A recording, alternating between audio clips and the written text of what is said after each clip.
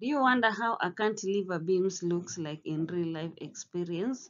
So on today's tutorial, we are going to look at a cantilever beam and how the beams looks like in real life experience. So welcome back again to my YouTube channel. If you're new here, you know how we do it. Kindly subscribe, share, and don't forget to leave a comment. So let's proceed to defining first what a cantilever beam is. Now let's define what a cantilever beam. This is a beam that is supported only on one end. So that means one end is fixed and the other end is exposed beyond the support. So this is how the cantilever beams looks like. So this end is fixed and the other end is free, is a free end. So you find that the beam transfers the load to the support where it can manage the moment of force and shear stresses. Now I want us to look at how a cantilever beam looks like in real life. So we have some few drawings that we managed to get for the cantilever beam. So this is our first cantilever beam. So if you can look at this drawing here, this is the beam here that we are talking about. Sorry, not going upward, that is a column. So this end here is fixed and this end here is exposed. So that is a cantilever beam. So whenever you see one end fixed and the other one is left free end, it's a free end, you should know that that is a cantilever. That is a cantilever beam. Now we proceed to the next one. So these are cantilever beams where we have on top the slab. These are cantilever beams. So you can see they are fixed on this end. This end is fixed and these ends are fixed. Those ends are fixed. These ends are left exposed. They are free hands. So that is a cantilever beam. And remember, cantilever beams are very simple to construct because you'll find that you only need one end fixed, a support on one end, the other end is free. So it's very easy to construct a cantilever beam. Now let's look at another one. Wow, this is also a cantilever beam. Actually the arrow is just indicating where the cantilever beam is. So this is a cantilever beam.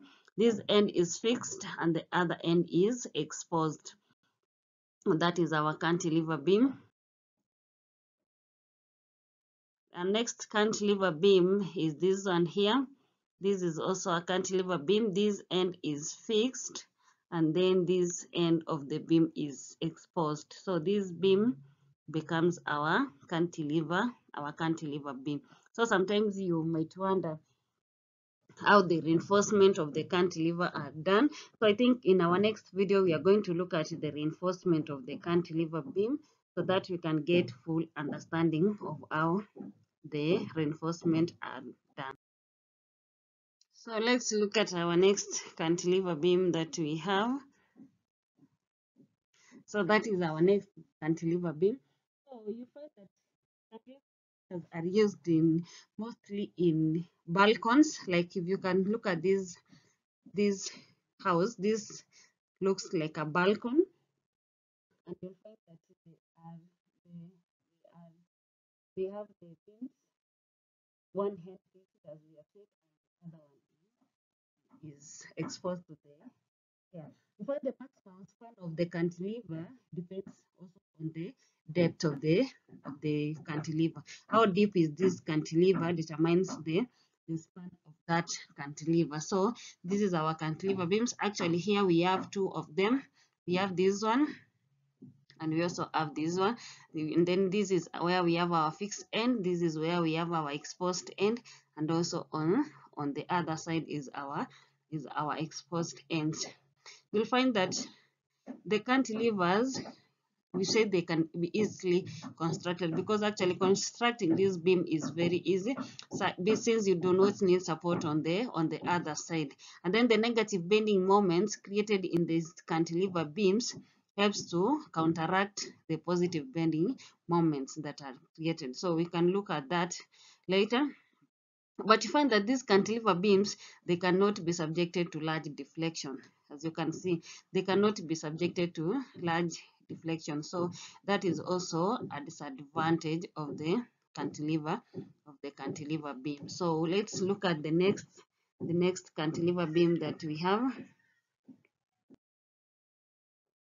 So let's look at this cantilever beam that we have here. So this is our cantilever beam, this one here. Let me highlight the beam. This is the beam here. So this one is fixed, this part is left exposed. So you'll find that usually for small cantilever beams, the span is restricted to 2 to 3 meters, but the span can also be increased either by increasing the depth or using a steel or prestressed structural unit. So the span can be constructed longer given that the structure can counteract the moments as we had said earlier. And then we should also know that the cantilever beam must be properly fixed to the wall or support to reduce the effects of overturning. The overturn more frequent, so the fixing must be done very well. So guys, that is how our cantilever beams looks in real life. Until next time, bye bye.